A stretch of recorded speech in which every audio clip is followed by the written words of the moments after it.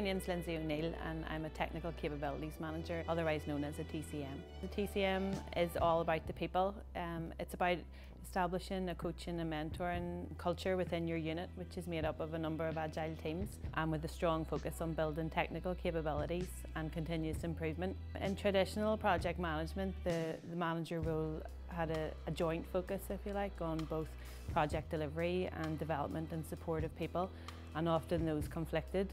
So the TCM role was brought about to remove that conflict and to allow somebody to focus 100% on the people. No 2 days are the same as a TCM.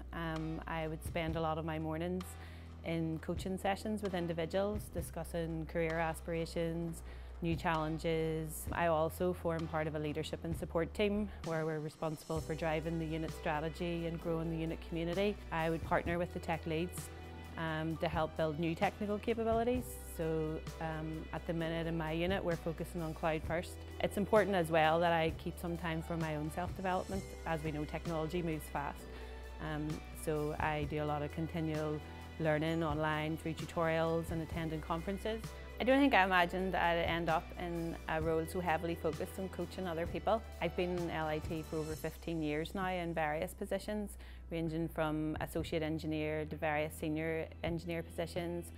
I've enjoyed every position I've had in LIT and I've learnt a lot, but I guess I was heavily frustrated in a number of those roles that I didn't have the time or space that was required to work with the people and help give them the support they needed to grow, and the TCM brings that.